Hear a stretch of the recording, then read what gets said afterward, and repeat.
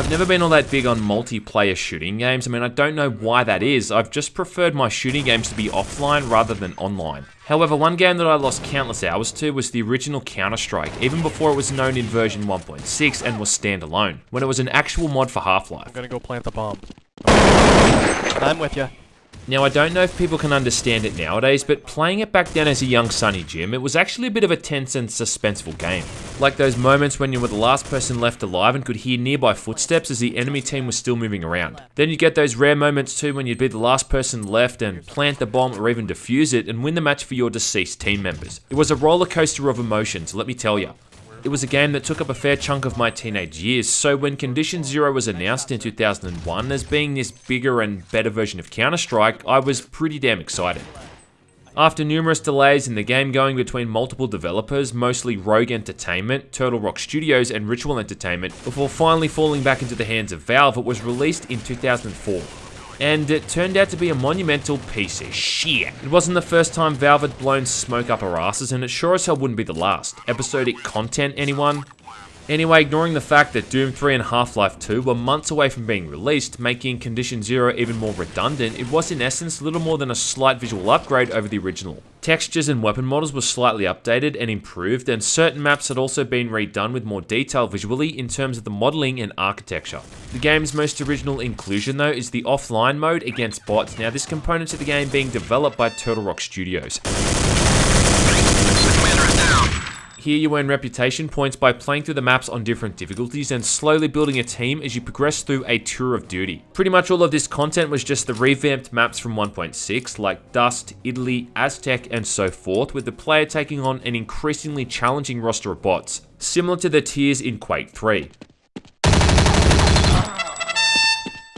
I mean, it wasn't groundbreaking in the slightest, and it's probably the least amount of work they had to do to justify making people pay for it.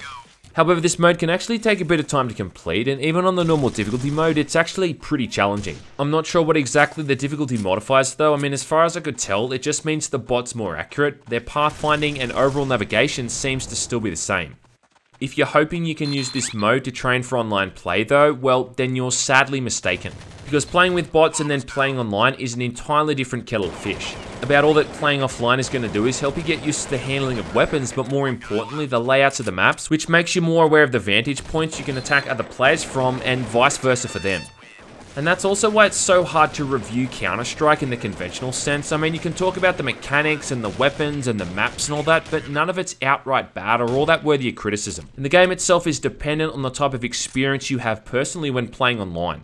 What I can at least review or at least focus on a bit more are the deleted scenes. This was created originally by Ritual Entertainment and it comprised of 12 single player missions taking place in different locations around the world, as you took on various terrorist factions using the weapons and equipment available in the online component. It's said that this thing was a complete mess before launch, and so the game was put back into development and handed over to Turtle Rock Studios, who I guess kept the damn thing on life support and finished it all off for its final release. Turtle Rock Studios of course being the developers who went on to create the awesome Left 4 Dead series and the woefully forgettable Evolve. There's so many reasons as to why deleted scenes is as bad as it is, I just genuinely don't know where to start. For starters, it's probably about as boring and generic as a shooting game could possibly get. They pretty much completely stripped back the different attributes that all of the weapons from Counter-Strike originally had. You'll still be using the AK-47, the Steyr AUG and so forth, but the way they all handle when fired, their recoil, accuracy and so forth has been completely messed with to suit a more run and gun style approach. Kind of anyway. I mean, you can't really be going through it holding down that left mouse button, but it still is a lot more simplistic than it was in 1.6. A game where you could be fully crouched and tapping the fire button, and with certain weapons you still wouldn't hit what you had crosshairs on. I think another issue is that the enemy AI is completely brain dead. Now, the bot AI for the offline component of Condition Zero was almost like playing against another person. At least in the sense that the AI could navigate the map quite well and complete objectives and show off some degree of self-awareness, checking corners and making sure it didn't get flanked.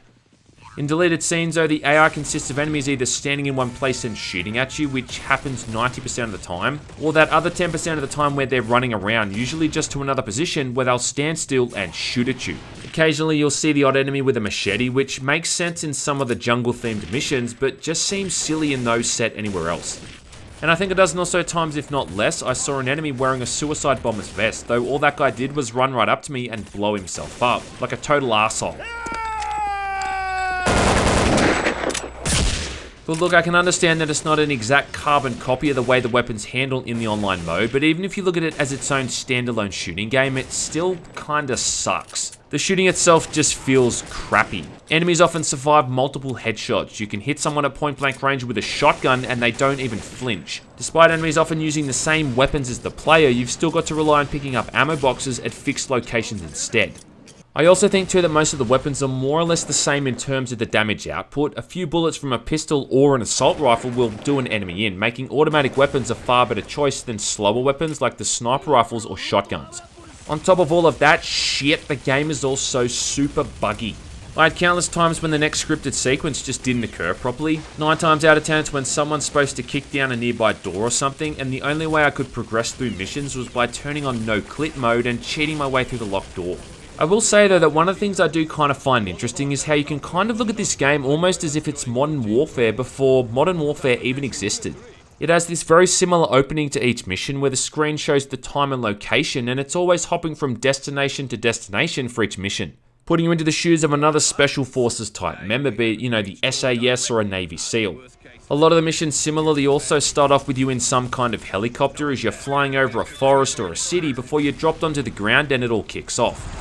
Spider team will breach the compound, find and secure the packages, eliminate any opposition, and destroy all drug production equipment. And Condition Zero's also got a lot of scripted sequences. I mean, they may be pretty crappy, but they're still scripted all the same.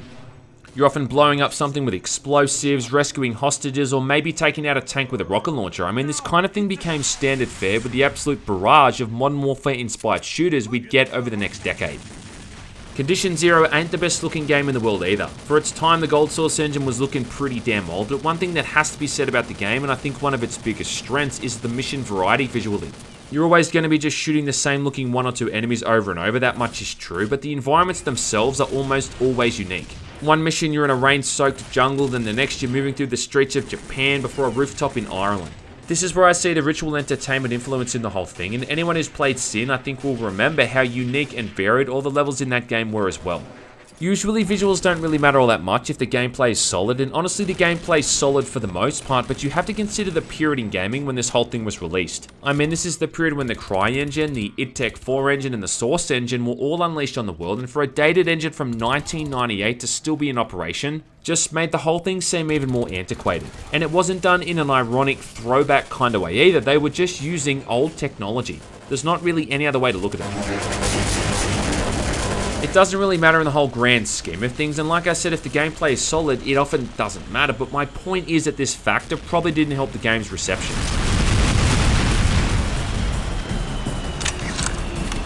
If Condition Zero had have come out in 2001 when it was supposed to, it might have been successful, but the fact that it took another 3 years before the whole thing saw the light of day, I think was the real nail in the coffin. By that point, Counter-Strike had had 3 years to get its fanbase more addicted, not to mention bringing other players into the fray as well.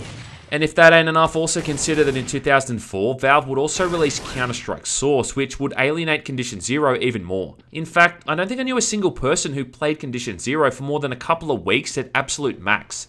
It was the Battleborn and Lawbreakers of its day. People checked it out mostly just out of curiosity, but then went back to 1.6. What is kind of funny though is that Condition Zero actually has more players at the moment than both Battleborn and Lawbreakers combined. So it might be a bit of a failure, but it's still not either of those games.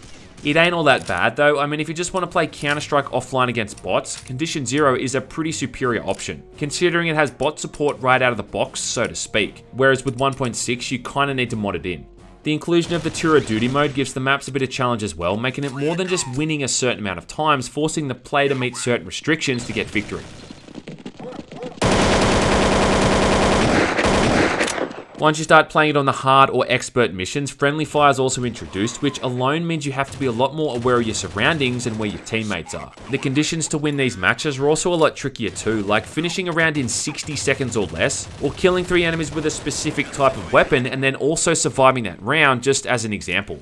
And if you want to play Counter-Strike, playing with bots is sadly the only option for a lot of people, depending on where you live in the world. I mean, I'm lucky if I can find a server with a ping below 200. Mostly it's in the high 4s or 5s because dedicated servers for both Condition Zero and 1.6 are long gone.